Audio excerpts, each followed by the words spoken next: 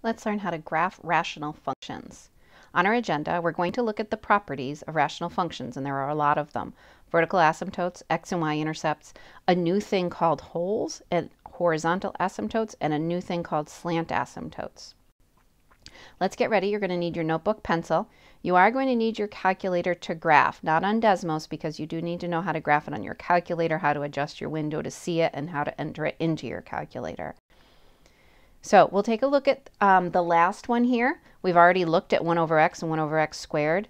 So hopefully you notice that this one is different because it has an x in the numerator. So the first ones are reciprocal functions. Altogether they are rational functions. And when we get to rational functions with an x or an x in the numerator, it has a lot more properties that we need to learn about.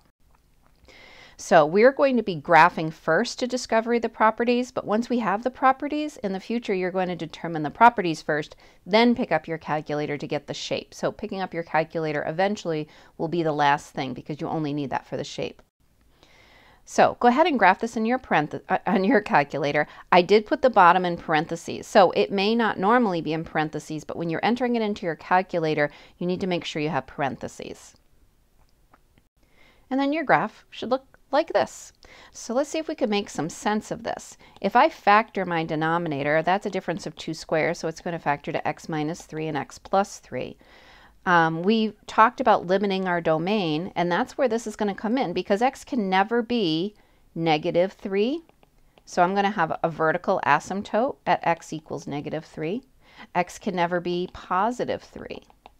So I'm going to have a vertical asymptote at x equals 3. And then this point in the middle, 0, 0, that is an x and y intercept. If I plug in 0 for my numerator, I'm going to get 0 over negative 9, which is 0. So that tells us a lot of things. Notice the only math I did to this was factoring, and that's what you're going to find for these. You want to factor and then pull your information out. So the vertical asymptotes will come from a factored denominator in the denominator. Your x-intercepts come from a factored numerator. So you need to learn where in the fraction you can find all of these pieces. How do we find the y-intercept? That's just like any function that we've done. You're going to plug 0 in for x and then solve for y. Go ahead and graph this one. Again, you need 2 sets of parentheses. It's going to look like this, which might look a little weird that it's a line. So let's factor it. X minus 3, x plus 3, all over x plus 3. If I'm thinking about limiting my domain, x can't be negative 3, and here's negative 3, and we're kind of, this would just keep going on your calculator, on your graph. But that's not what's really happening. X still really can't be negative 3. So what happens is you get this hole, and this is a hole, and that is at negative 3, negative 6, when x is negative 3, because we already said it can't be negative 3 because of the denominator, you're going to have a hole there. I just told you that your vertical asymptotes come from your denominator, but guess what? Holes trump vertical asymptotes. Holes are more important than vertical asymptotes. You would not have a vertical asymptote going through here. You're just going to have a hole. So when x is negative 3, we have a hole. You're not going to see that on Desmos unless you hover over it. We'll say undefined. You're not going to see it on your graphing calculator because it's just going to graph a bunch of pixels.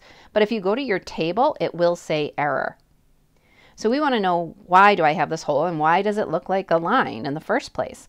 So maybe you notice that I have the same factor in the denominator and the numerator. So if I cancel those to simplify them to 1, then I really just end up graphing x minus 3, which is this line. It has a y-intercept of negative 3 and a slope of 1, but x can't be negative 3.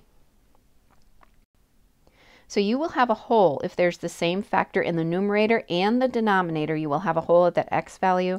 Then you plug x back in to get that y value. Horizontal asymptotes. These are quite interesting. We compare the degree of the numerator to the degree of the denominator. We're going to call the polynomial on the numerator p and the one in the denominator q. So I'll refer to them as p and q. And there's 3 different ways that these could be compared. P could be bigger than q, p could be less than q, and p could be equal to q. So that's what we're going to look at now.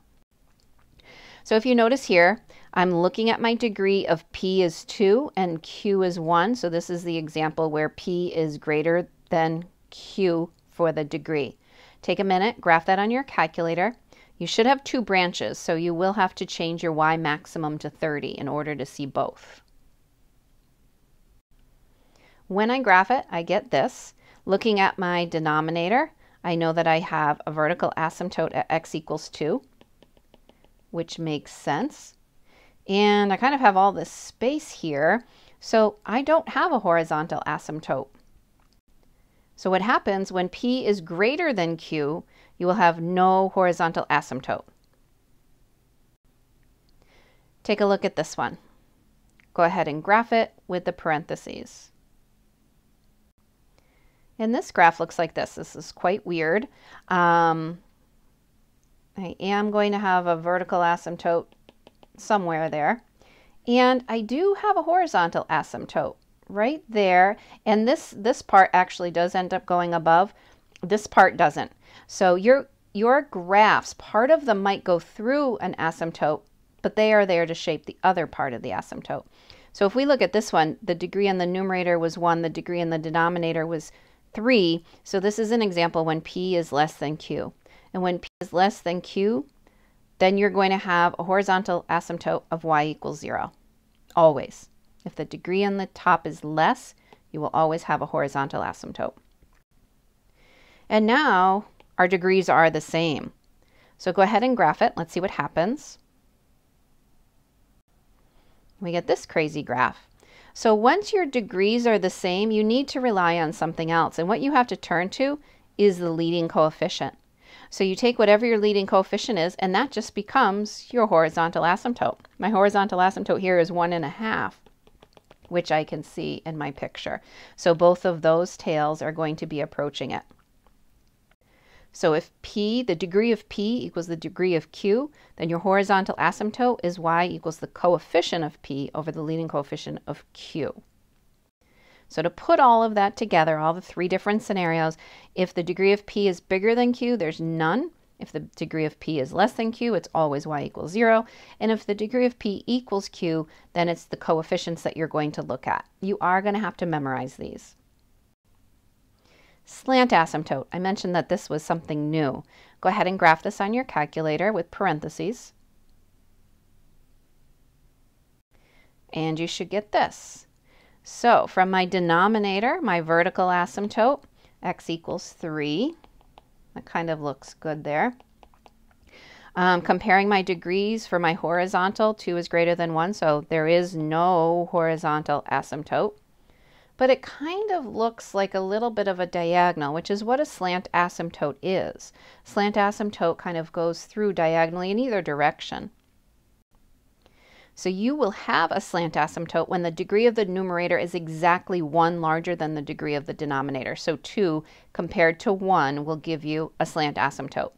That should make sense because 2 is bigger than 1, which means I don't have a horizontal asymptote. So you won't have a horizontal and a slant at the same time. So the next question becomes, well, how do I find the equation of that slant asymptote? I bet you can't wait. Long division. We're finally going to use it.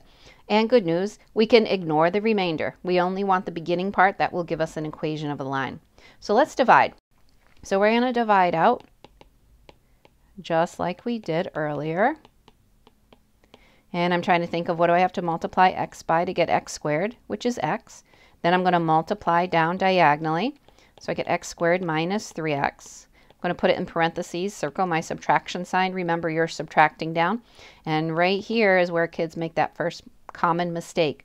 -4 minus a -3x is a -x. Drag down my -5 and start all over again. What do I have to multiply x by to get -x? That's a -1. And you can just stop right there. That's your equation, y equals x minus 1. Let's see if it fits in. Here's -1 with a slope here, and this would be my slant asymptote.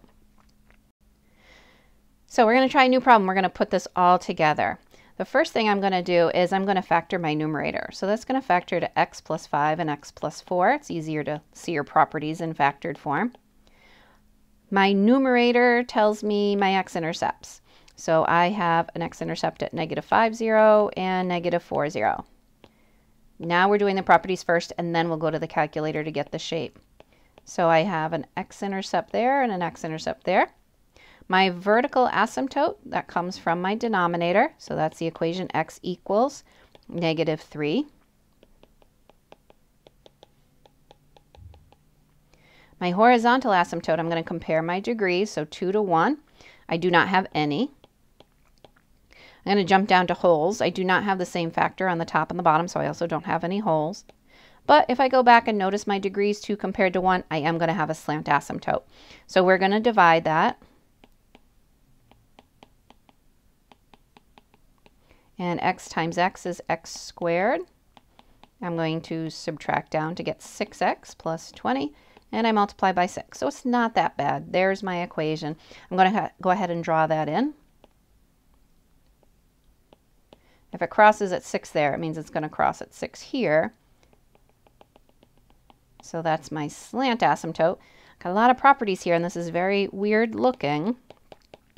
So now that we've done all of those properties, now you can pick up your calculator. Always enter the original just in case you made a mistake with the factored one. If you want to check the factored though, you'd have to put an extra pair of parentheses to tell the calculator that that's the entire numerator. And what you're going to find is a shape that goes through both of those x-intercepts, and then it goes up there. So it kind of looks like this. I've skipped over the domain and range, but we're thinking with domain, we're coming all the way to -3, so -infinity to -3, and -3 to a positive infinity. The range, you have to find this max, and you have to find this min. So we've done that before with quadratics. So you would say -infinity all the way up to 0.17, and then you would say 5.8 up to positive infinity. We do have that gap in the middle. So you need to know where to find all of the pieces. I'm going to start over here. The x-intercepts come from the numerator. The vertical asymptotes come from the denominator, and the domain comes from the denominator as well.